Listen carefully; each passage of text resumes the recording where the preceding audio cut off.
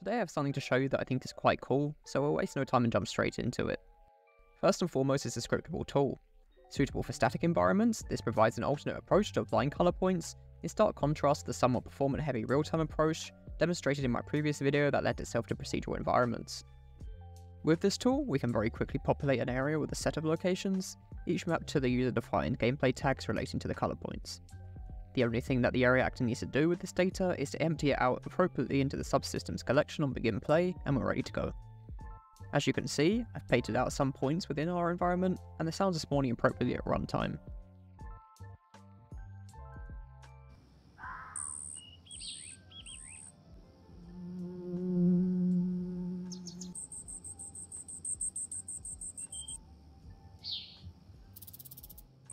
We have a few different tool settings, such as the brush size,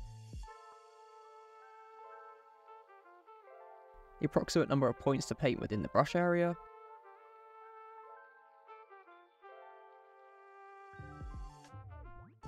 and of course the ability to erase painted locations.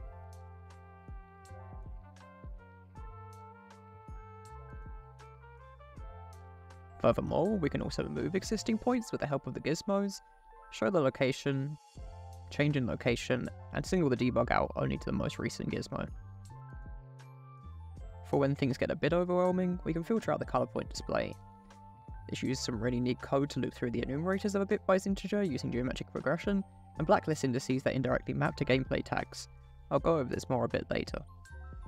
Lastly, with the power of C++, we can retrieve the camera location in the viewport and call gizmos that exceed a user-defined distance as well. I don't see any reason why we don't have this as a node already. I could happily sit here all night and add more features such as the ability to define trace channels and so on, which go to show you how scalable and fun Scriptable tools are to work with.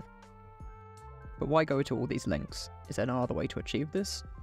Well, we can certainly use construction scripts, wishful vectors, call and editor functions, and debug arrows to achieve the same effect as demonstrated, but the process is considerably slower. Furthermore, vector widgets disappear when clicking off the actor and entering other editor modes, and stretch with the actor scale, which is why it's important to use box extents over scale when defining an area.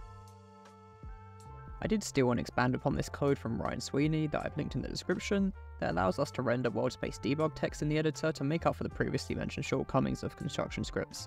But you can achieve the same effect with Scriptable Tools HUDAPI API to draw text at a location, although this will only be visible while using the tool. Furthermore, construction scripts will only update when the user makes a change to his own actor directly, such as translating, manually changing a value, or compiling. This means that changes made by external forces, such as Scriptable Tools, or even other construction scripts, will not immediately apply. To get around this, we can go into C++ again and write a line of code to allow us to rerun the construction script. You'll also notice that Scriptable Tools allow us to rerun construction scripts as you drag an actor through the editor, but this doesn't really help given our use case. To begin with the technical exposition, I'll first cover the tool script setup. You notice that Scriptable Tools allow us to get all of the selected actors, and with this we can simply get the first index if the player has accidentally selected multiple, or spit out a warning message if they have selected none of the correct class. We'll want to force shut down the tool if this happens to ensure that the tool is never fully initialized, unless the player has a valid selection. Once a player has a valid selection, we can clear any previous warnings using a custom event I set up to make this process easier, but looking back at this, I think the option for all messages was perhaps unneeded since we only have two options. Next, we'll add the property set, store a reference, and restore the settings using the associated save key.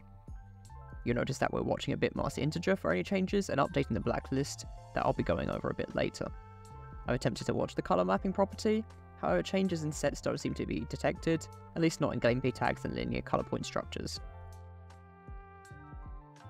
To get around this, I have an event timer later in the setup that compares a copy of the mapping to the current mapping to detect changes instead. We need to do this in order to refresh any arrows on screen whose colour is determined by the respective points tag. After that, we'll want to get any existing points, and before displaying these points, it's important to first fill a blacklist. This will determine what indices in the colour point mapping will be skipped in the gizmo creation process, and there are a number of awkward hurdles to overcome here. So I first had to find a way to loop through the bitmask integer up to the number of bitmask entries, convert an index to a bit with a common ratio of 2, and check this against our filter's binary representation in order to decide what should and shouldn't be blacklisted, And lastly, nest another loop within the bitmask filter loop in order to translate the index back into an enumerator, and then compare this against the string of the gameplay tag within the color point mapping. To help you understand this a little better, I'll take a moment to visually explain how the code fits into the bitwise operation, as well as why the bitwise operation will output 0 when the corresponding bit is disabled.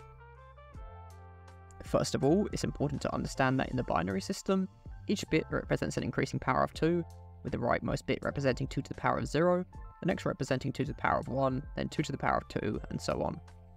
Because we only have 3 bitmask enumerator entries, we're only concerned about the first 3 bits from the right.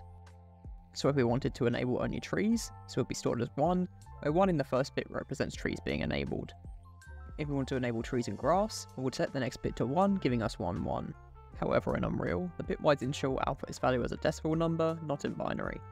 To convert from binary, we simply sum the powers of 2 represented by each 1 bit. For example, grass and flowers would be stored as 1, 0, 1, so we'll just add 1 and 4 together to get 5. If all 3 were enabled, this would give us 1, 1, 1, meaning we would add 4, 2 and 1 together, giving us a bitwise integer value of 7. So now we know how the values are stored, how do we iterate through each bit and find out what's enabled and disabled? Well, it's pretty simple. We first take the number of enumerator entries and subtract 1 to give us the last index of our loop. And we need to do this because the first index should be 0, which is the same exponent as the first bit. We then raise 2 to the power of the index, and just like that, we're iterating through the bits. All that's left to do now is to query the bits, which can be done with a bitwise AND operation. Luckily for us, all we have to do in the engine is to hook up our bitwise integer and our value as a result of 2 to the power of the index, and it will spit out either 0 or the bit, where 0 represents the disabled enum in that bit. In order to understand why, we can look at exactly what the bitwise operation is doing behind the scenes. If we take a previous example where only the grass is disabled, resulting in a bitwise integer of 5 or 1, 0, 1, the operation would multiply each bit with the corresponding bit of the second input, that being our value of 2 to the power of the index. So for the first index, we have the number 1 in binary, so 0, 0, 1, and our bitwise integer 1, 0, 1. 1 multiplied by 1 is 1, 0 by 0 is 0, and 1 by 0 is also 0, resulting in 0, 0, 1, or just 1 as far as the output of our bitwise AND operation is concerned. On the second index, we then have the number 2 in binary, so 0, 1, 0, and our bitwise integer again, 1, 0, 1. Doing the same multiplication gives us 0, 0, 0, as none of the pairs of bits match to 1. This means the bit is disabled, and the corresponding enumerator must also be disabled. I believe that having this base level of understanding is necessary when it comes to bitwise operations, as a common misconception for those starting out is that the bitwise AND operator will only output 1 or 0, but you can see that the next multiplication gives us 4.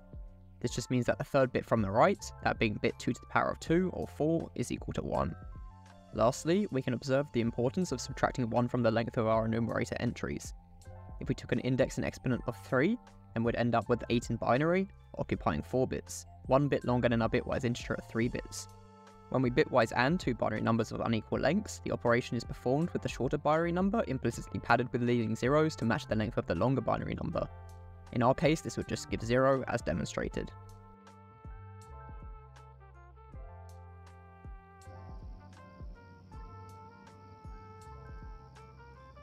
Back to our code, once we find a disabled bit, we just loop through each value, getting the string from the gameplay tag, and see if this contains our disabled enumerator. If so, we just add the index to the blacklist. Once we've looped through the filter up to the number of possible bits, all that's left to do is to reset the gizmos and update the construction script of the area actor. This is fortunately very simple and can be called on any actor as so. When we reset our gizmos, we first need to destroy all the active gizmos, reset a gate that allows our new gizmos to be created with respect to the blacklist, flush any persistent lines, draw the new lines, and lastly, create the new gizmos. In the setup, we'll toggle gameplay tag visibility of the debug string component off, since we'll be utilising the HUDAPI instead to draw debug strings, and call the gizmos by the distance from the editor camera if the user desires. While it is possible to watch the distance property, it's much cheaper just to check it on a timer instead. To achieve the culling, we store the camera's position in the viewport using the code mentioned earlier, and loop through the active gizmo array that is defined when we create our gizmos. By getting the distance between the last recorded camera position and the position of the gizmo, we can then compare this result to the user's defined distance and toggle the visibility accordingly. While people would usually erase and paint a new location upon making a mistake, some might prefer to drag a gizmo and visualize the change. Fortunately, Scriptable Tools make gizmo transform changes easy to keep track of. State changes tell us what type of operation was performed and when, whereas transformation changes fire every single time a transform is modified, such as dragging the gizmo.